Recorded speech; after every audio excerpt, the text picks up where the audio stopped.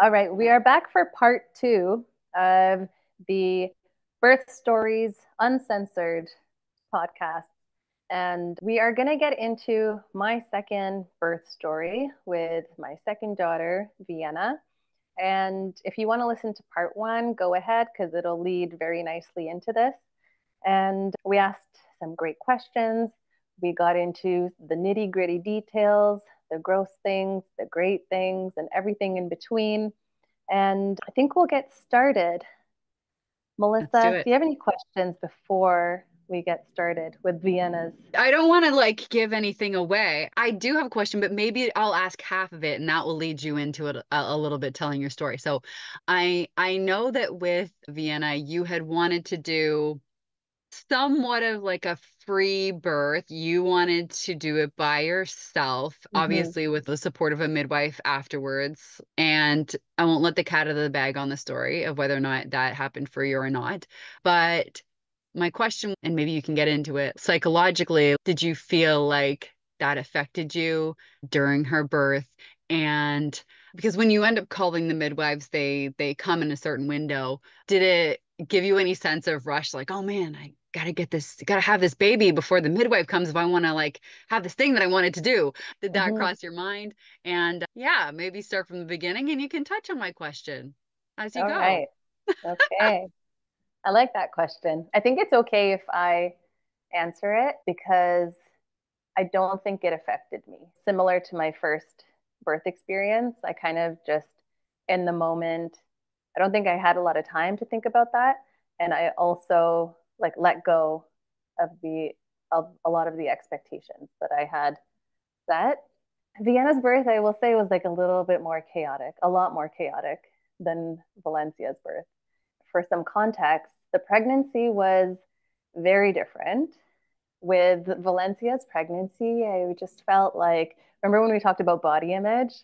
I felt Yes. like so feminine, like so curvy and voluptuous, and like just so in awe of how my body was moving and shifting. And I did have some like hip discomfort, but I did the kinesiology taping on my belly with the chiropractor that I worked in the clinic with. And so that was really helpful. I felt super supported by the midwives with Valencia. They answered all my questions. And yeah, her pregnancy, besides being really tired in the first trimester, was fairly good. And also just feeling like pain if I had a large meal, because towards the end there wasn't a lot of space for much food in my stomach. But with Vienna, I was in a very different headspace. It was the pandemic. My relationship with my partner was very different at that point. I had a toddler. So when it's your first pregnancy and you still have the freedom to go where you want to go, do what you want to Yeah. do. We went on a baby moon trip. We went to England when I was like 6 months pregnant, right? It was just all the celebration and all the things, right? Yeah. But with Vienna, we couldn't go anywhere because of the pandemic. I don't think we would have gone anywhere because of my headspace. I think I experienced prepartum depression and anxiety. And then it lifted, I think, like around 27 weeks, something like that. But I was crying like all the time, Is literally that a anything. thing? Prepartum depression? Yeah, I I've didn't never think it heard of was a that. thing. Yeah, yeah. That's so interesting. I guess your hormones are just as crazy before as after, so it makes sense, but I've just never heard of that before. That's so interesting. For context as well, like my partner was, I was seeing a lot of the signs because, like, as a naturopath, I can, I think I've been trained to like see where things are going because my mind works as like preventative medicine, right? And so I was seeing a lot of the signs of my partner's addiction and like, and where that could lead, like Yeah. his liver, his poor liver. Like I was just so worried and like, don't leave me with like two girls to raise on my own kind of thing. Yeah. And so I think there was a reason for all of the anxiety and depression. And my mom was going through cancer treatment at the time. So it was not a surprise. Sure, my hormones were all pregnancy, crazy hormones, but also Yeah. my life circumstances, not surprisingly, impacted it, right? and the world. Like the pandemic had changed so many things, like the way we It move and caused issues with so many people with their mental health and everything. So I'm not yeah. surprised that it would have an effect when you're Hmm. all pregnancy crazy with on top of everything else you had going on. So you can't buy it Right. honestly. That's what I'm trying to say. But it did surprise me because it was so different from my first pregnancy. So Right. again, I thought it was going to be a boy because it felt so different, but no. But because everything was so uncertain, like with the world and in my life, I wanted to know the gender. I wanted something to be certain that I could like hold on to. Like, I know the gender, I can pick the clothes, like all these things, right? So typically, I'm someone who's like very okay not knowing, but I really wanted like to hold on to something with certainty. So I was very happy to know the gender of Vienna ahead of time. But you And because didn't it was tell a girl. anybody No, we didn't. Yeah. because after she was born, I remember you guys sending us a text and you didn't have a name yet because you didn't name Yeah. her forever. And I was just like, I think it's a boy because there's something that you'd said to us. And then we went over and we found out she was actually a girl. So Yeah. we Yeah. thought she was a boy too. I think we kept the gender to ourselves. I'm pretty sure we did that. Yeah. But it was nice for me to know at least. And funny enough, Valencia, she was like 2 and a bit when I got pregnant. She's the one who told me that I was pregnant. She Yes. I was changing her before bed and she points at my stomach and she goes, "Mommy, baby tummy."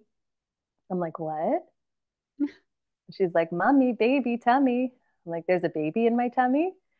And she's like, "Huh?" I'm like, "Oh, is it a boy or a Interesting. girl?" She said boy. And then a week later, she started saying girl, but I held on to boy. I was like, "It's a boy."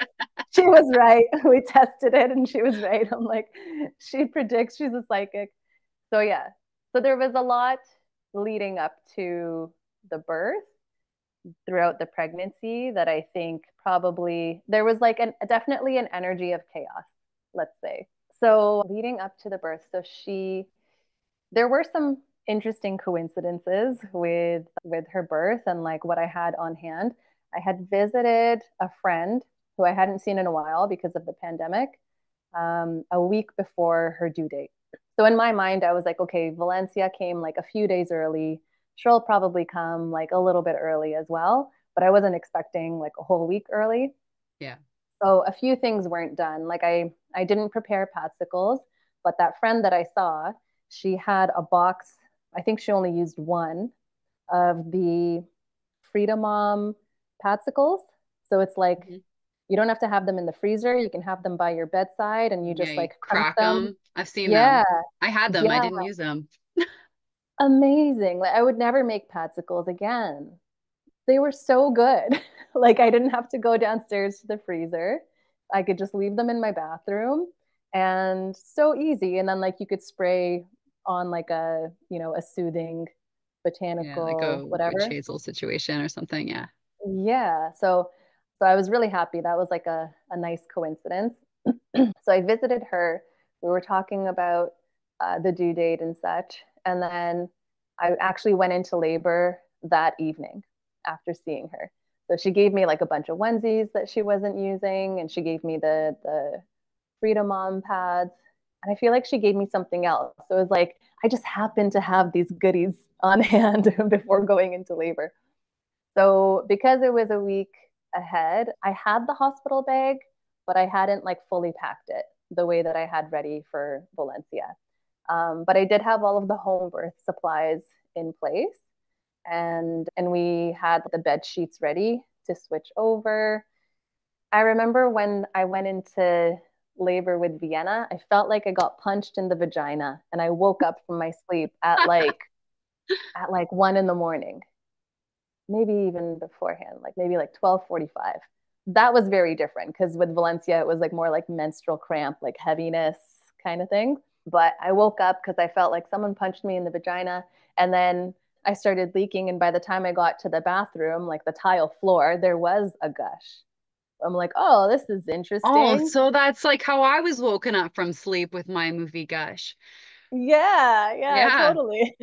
That's weird. That's interesting how you describe it getting punched. I wouldn't describe mine as being punched. Maybe it was more like a Yeah, A kick, like maybe it was a leg. I don't know. it felt like very like a piercing pain. Oh, interesting. Yeah, like a I didn't have pinchy any kind of pain. piercing. It was an interesting sensation to get woken up Yeah. by. Yeah. So, because I had had some experience with Valencia, I definitely had more confidence. I've done this. I I have experience. You kind of know what to expect a little bit more the Yeah. second time than the first Of time. course. And so I had toyed around with the idea of a free birth because I had heard Laura Shanley on a podcast. She's come on the podcast and she's kind of like the unassisted birth pioneer. And now it's more so called like free birthing or sovereign birthing. And this idea just really was interesting to me, and because I'm the type of person that wants to birth very like undisturbed and like not with a lot of people around me, I was like, that's really cool. And last time the midwife asked me if I wanted to catch Valencia. Right. If she felt like I could, then maybe I can with Vienna. Maybe I can try it. So all these ideas were kind of running through my mind. But there was at one point that I had a gestational diabetes scare, I would say. My first blood test came back a little bit high. Mm. I did have a Lara bar, which is like all dates before the Yeah. With test. my So that'll second do it. test, I was like the first time I'd gone because I also failed my first with my first daughter, my first Yeah. gestational diabetes test because I had eaten a bagel right before I had gone. So the next Yeah, time I ate nothing that was going to spike my blood sugar because I did not want totally. to go for Yeah. the follow-up test where you have to sit there for 3 hours. No, no. Don't eat a Lara bar or a bagel. That's the message Don't we're sending. don't do that. Yeah. Like have like an egg or something Yes. like that. Yeah. And so the second time I didn't have anything that would spike my blood sugar and I was okay. But it did give me a little bit of a sense of like, I don't know if things are going to go as smoothly this time. Hmm. So I really had to tune in. And I knew that I was like much more stressed this time than I was the first time. So it was like maybe like my stress levels and like cortisol are impacting things and maybe it might not go as smoothly. But I will say that I started listening to hypnobirthing tracks like almost as soon as I found out that I was pregnant. So I was still like retraining and rewiring my brain quite a bit throughout the pregnancy. So just a very different experience overall. And then going back to feeling like I got kicked and then having that gush of fluid. And I was like, okay, this is like another way that your water can break. And then it felt like very quickly I wanted to, like, there was no time to like pretend that I was going to have some sleep. So I went into a little bit of a mode of like, okay, what do I do? I know this is going to be swift because if Valencia was 4 hours, this is probably going to be like 3 or 2 hours, right? So I was like, where do I focus my attention? The hospital bag isn't packed yet. So I actually started like kind of packing the hospital bag a little bit. Hmm. And then things started getting more intense. So I was like, F that. That went out the window. I'm like, maybe I go to the dilation station right away.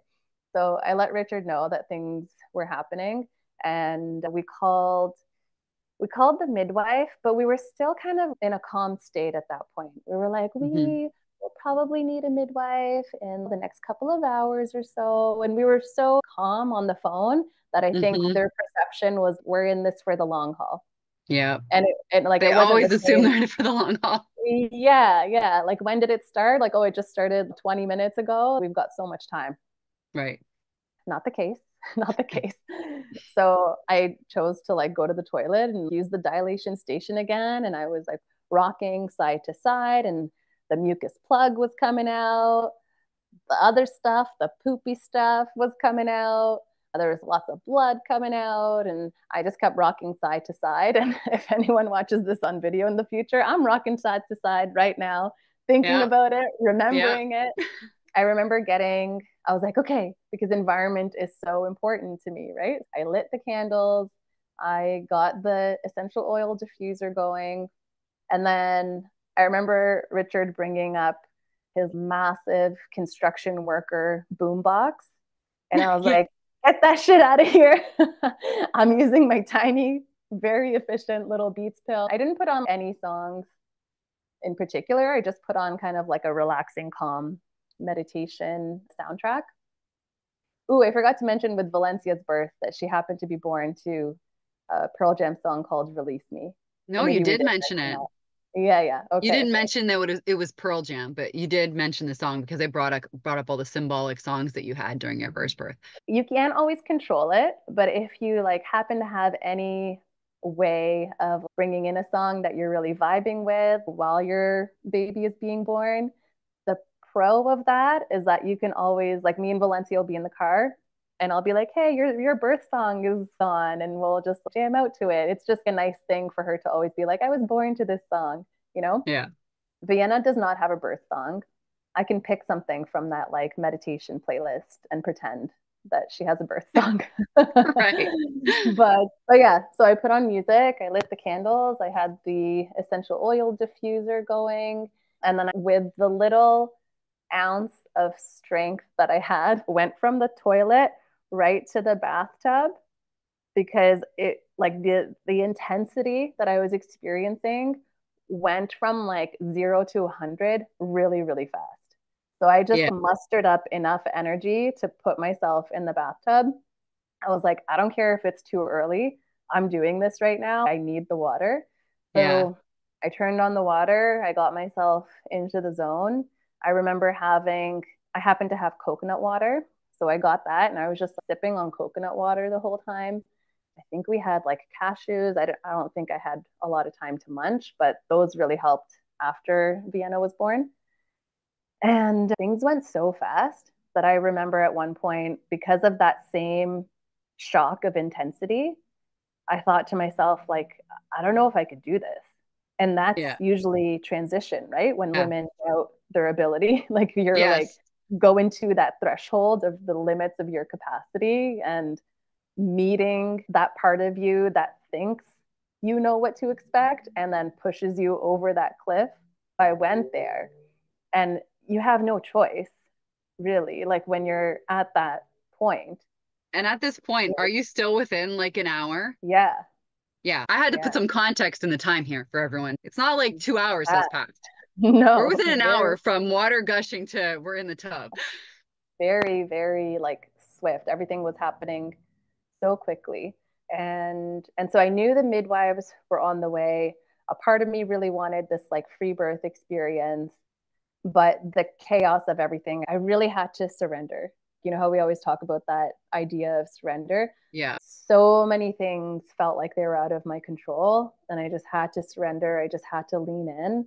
And I called my mom. Sorry, I called my mom actually before I got into the bathtub.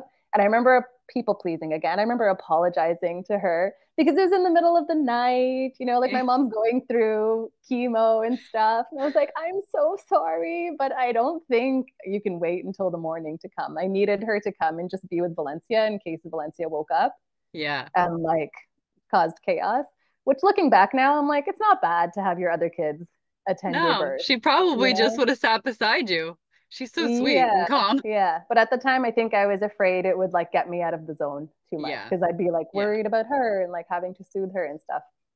My mom was on the way and going back to me in the bathtub in that moment of transition when I'm like, I don't even know if I can do this and like getting pushed to the limits of my capacity. And Richard at that point came back into the bathroom. He's like, I think we need to call someone. I think I need to go get someone. And I'm like, if you leave, you're going to miss this. It was Yeah. like just that knowing of like, Yeah. do not go. You're going to miss this. Don't leave And I'm again. sure, and the water was not as high. Like I didn't feel it as high for some reason, but it was like just the right amount to feel like a little bit of buoyancy. And so, right in that moment when I was like, if you leave, you're going to miss this, I remember there was another surge, another wave, so much intensity. And I just picked her up. She was born so fast. I just picked her up and I put her on my chest and I looked at Richard and I was just like, "Oh my God." Like no tears, nothing, but I was just like just in shock of what Yeah. had occurred. It was bananas to me.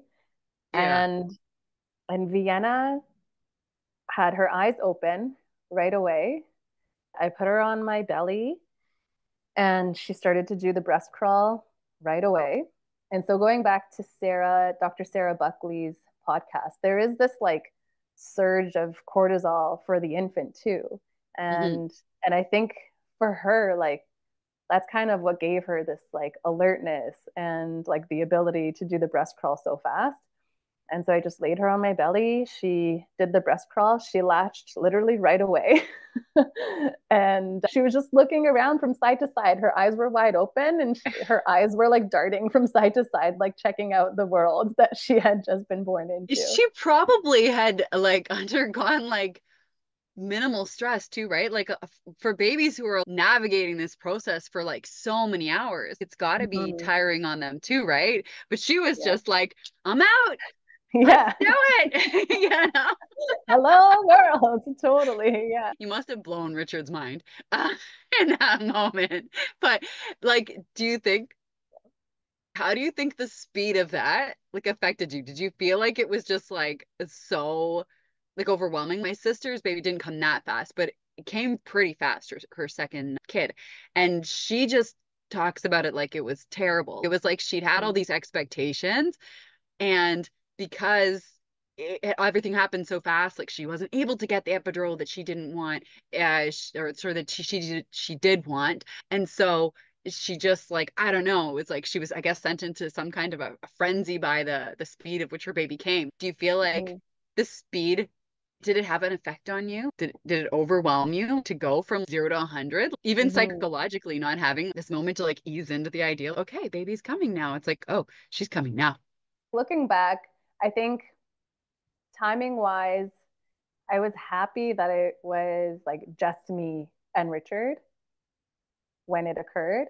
But I think I would have preferred like another hour, Right.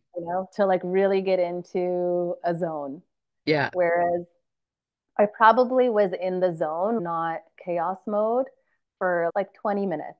Right. Otherwise, my brain was in like a bit of a like frenzy and that you talk about, like that frenetic energy. Yeah. And that just echoed like literally from like the pregnancy, the beginning of the pregnancy to the postpartum period, including our midwife. So let's talk about the midwife that showed So the a little bit. midwife misses this birth. I'm sure she's in a frenzy. She was in, she brought more of that like chaotic energy to the whole Yeah. experience. And so my mom ended up showing up. She ended up missing the exit on the highway and showing up 7 minutes afterwards. And she walks in the door, and apparently Richard's like, "She's here." And she's like, "Who's here?" He's like, "She's here. The baby's here." And then the midwives very shortly followed after my mom arrived. But it was so lovely. Let me pause and just say how lovely it was to have my mom come into that moment. I'm still in the Yeah. bathtub. Vienna was latched on, and like for her to meet her granddaughter in such a calm setting, it Yeah. was a really like lovely moment to have with my mom. And then the midwives showed up, and it was yeah, she came Leave it. in. I was gonna say, Yeah, leave go it to a ahead. mom to beat the midwives. I know, of course. So when the midwife came in, she was in a frenzy because she had another client that same night who delivered in a car. So Right. she had like just missed two births, and I think was like running around very frantically trying to support like her other client and me at the same time. And so when she came in, I I felt like almost I had to like regulate her and like soothe her, Which you shouldn't have to do. instead of like the support being towards me. And then she asked me to drain the water, which in like the podcast about Valencia's birth, I was like, it was so nice for the midwife to just be like, she's obviously not hemorrhaging. Like, we don't need to make her uncomfortable right now. So she asked me to drain the water to assess for hemorrhage. And I wasn't, but it did leave me like naked and cold in the bathtub without any like buoyancy, and so I was very uncomfortable. And then and then I did end up getting up, but it wasn't the midwives who helped me. My mom actually helped me get out of the bathtub. It was very interesting. She did actually help me to birth the placenta, but she asked me to cough, and I did. I complied, but I didn't do that the first time. So I felt very much like it was like a guided birth of the placenta, whereas with my Hmm. first, it was like just like breathe it out, just the same way you like breathe out your baby, pretty much, just like let your body do what it needs to do. And so yeah, that was a different experience with the placenta. But the cool thing is that we left the placenta intact, like with the umbilical cord to Vienna. And that was interesting because like there are different definitions of a lotus birth, but having everything intact and birthed at the same time is one definition. And Hmm. so we gave Vienna the middle name of Lotus because of that. That was a nice moment just to just experience that. So I came out of the bathtub. I believe I asked to shower. I'm not sure. Don't remember that anymore. That memory's gone. I remember, no, I did. I did ask to shower actually. So I did shower. I got into my PJs. They were assessing Vienna while I was doing that, weighing her. They did say her temperature was a bit low a few times, but it was kind of like cold in our bedroom, so that could have been why. And then we just kind of like laid in bed and hung out and got to know Vienna. My mom was there, and that was really nice. And then Valencia was still sleeping, from what I remember. The next morning, when Valencia woke up, it was interesting to see her reaction to her little sister because she walked in the room and she was like, "Aw, she's so cute. Poke, poke," and actually said the word poke as she poked her. Poke, poke. It was like a really cute meeting between them. That is so cute. You know what I think of when I think of your second birth is you had all these tools like at your house on your dining room table. And I was like, what? You had kept all these things, I don't know, that the midwife had Oh brought. And I was yeah, like, yeah, what yeah, yeah. is going on? I remember that. Yeah, Richard wanted to keep the surgical tools for some reason, Yeah, which does lead me to say that I had like a micro tear the second time. They didn't have to stitch me up or anything. So I amazing. didn't do the whole like spread eagle on my bed Right. to welcome people to the house. Yeah, yeah.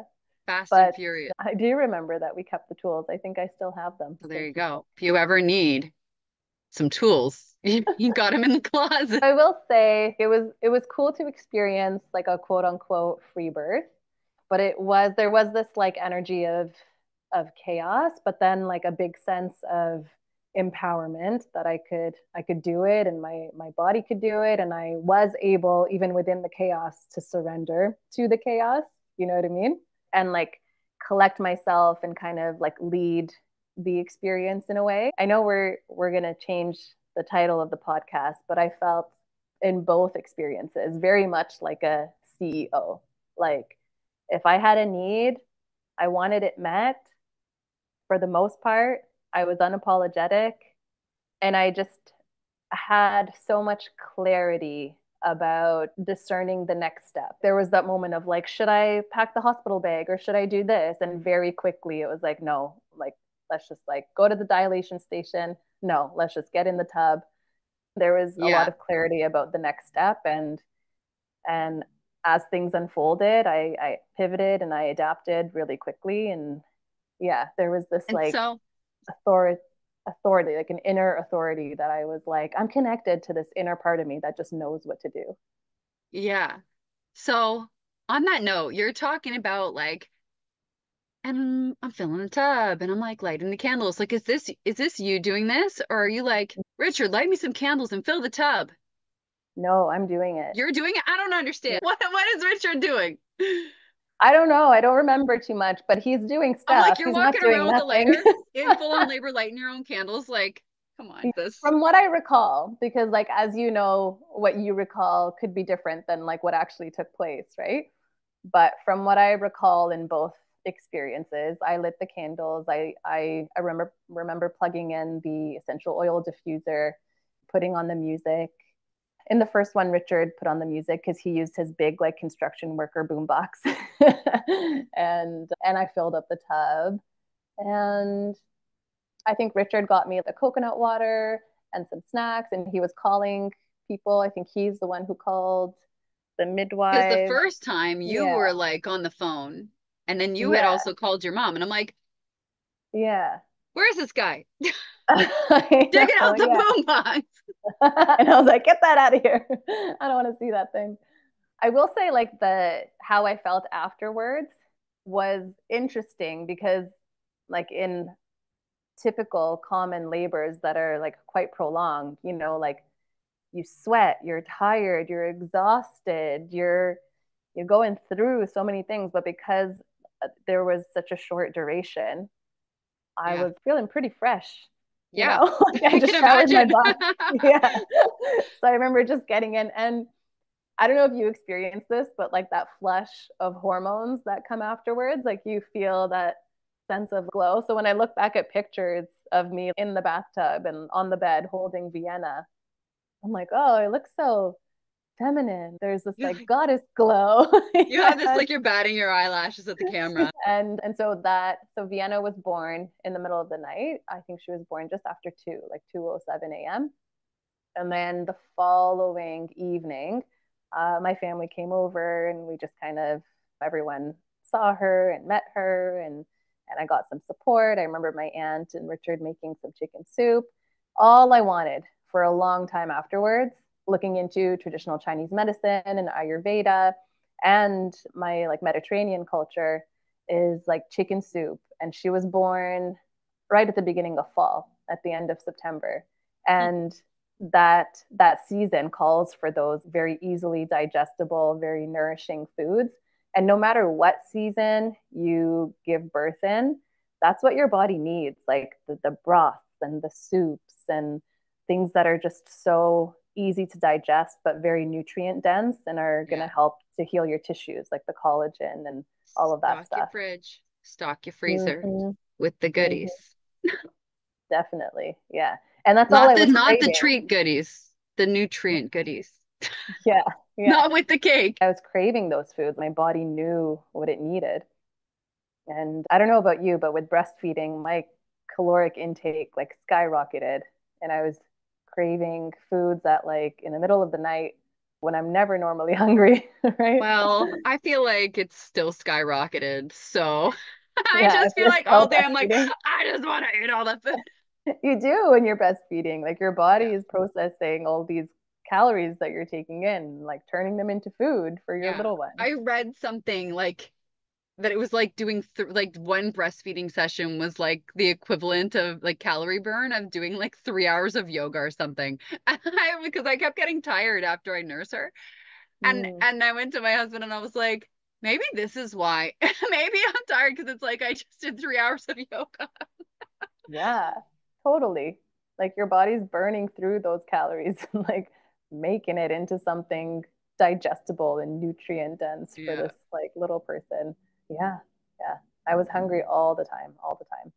Yeah. But I like overall, it. like what I take from both experiences is like I was definitely pushed to a limit of what I feel I could handle sensation wise.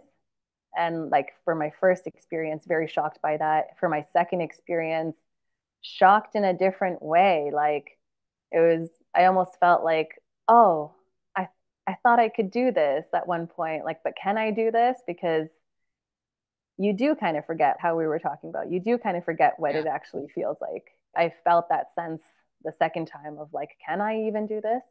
And having to surrender to that part of you that doubts yourself, and also to all the things you can't control. I couldn't have controlled the mood that my midwife was in.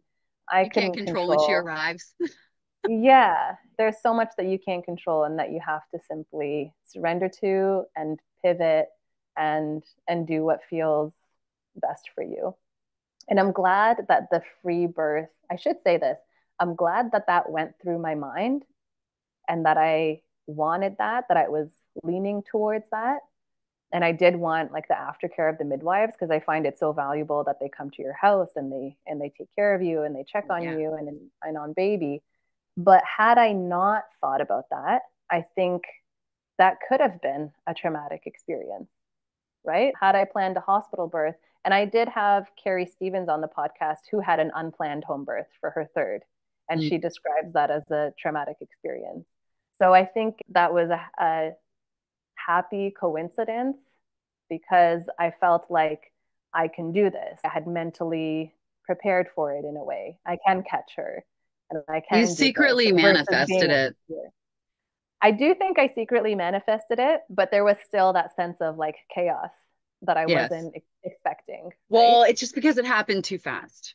I think we've talked about this before. The expectation can be the difference between like a quote unquote traumatic experience versus someone else that might have the same experience but thinks that things went swiftly well. Totally. I think it Yeah. 100% comes down to your expectation. Like I was saying with my sister, she had an expectation that she was going to go to the hospital. She was going to get her epidural. And then they were like, you're too far along. There's no point in giving you an epidural. Like you're there. You know what I mean? And Mm-hmm. so having this one expectation in mind and having another outcome, I think it really throws people for a loop. Threw me for a loop in my first birth experience. You know, and I'd love to be with like I have another sister. She's very freewheeling. She's like, whatever happens, happens. It's all good. And I don't know that anything could phase her. She's like just doesn't care, you know? And I don't know how to teach someone that level of like absolute surrender to whatever happens. But Yeah. if I could say anything, like just release all expectations because like you never know what to expect. The truth of the Mm-hmm. matter is you just don't. You can plan Mm-hmm. and plan and plan, but you can't rely on what you expect to happen. It's not Yeah. likely to happen In birth, in like birth. Yeah. it And can go many things, really. in many, yeah, in life you totally, but birth is just this like amplification It of is. so many Yeah. things that we experience in life. I did want to touch upon that expectation part because I do feel like if I was freaking out and like just focusing on packing the hospital bag Right. and Or if you were and just like, oh no, I gotta wait till the midwife comes. I can't do it. You know, like if yeah, you had that yeah, mindset, you might be just yeah, totally freaking out. totally. And But I if you would have, find yourself in that situation, you don't need to freak out. You can do it. to anyone listening, you don't have to be Yeah. in a state of fear. You can do it in the car, in the elevator, in your bathtub, in a birthing Sometimes pool, in the hospital. sometimes my mom was like, be careful what you say. Because I was like, I kind of secretly wanted to like have my baby in the car on the way to the hospital.